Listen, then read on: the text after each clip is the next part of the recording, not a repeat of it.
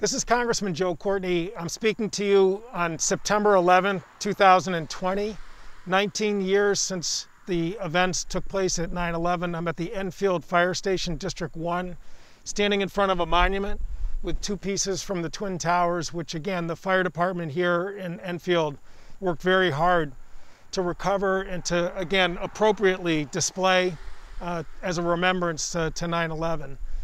This year in 2020, there obviously is an extra added characteristic, which is that there is no big crowd here today. There was no special event because of concerns over social distancing.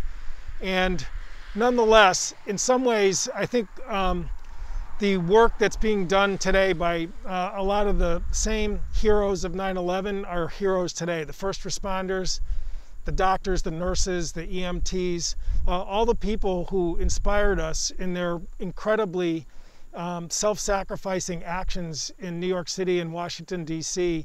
to help both the survivors and those who we lost that day and their families. And it's a reminder that we should never take for granted those people who, again, are at the front lines of making sure that we are safe, that we are healthy, and that we get through this experience of the coronavirus pandemic as swiftly and safely as possible. Again, we lost 156 people from Connecticut on 9/11. The pandemic has taken over 4,000 lives here in this state. 190,000 this morning across the country. So again, thank you to all those first responders that are working so hard, even as I'm standing here today.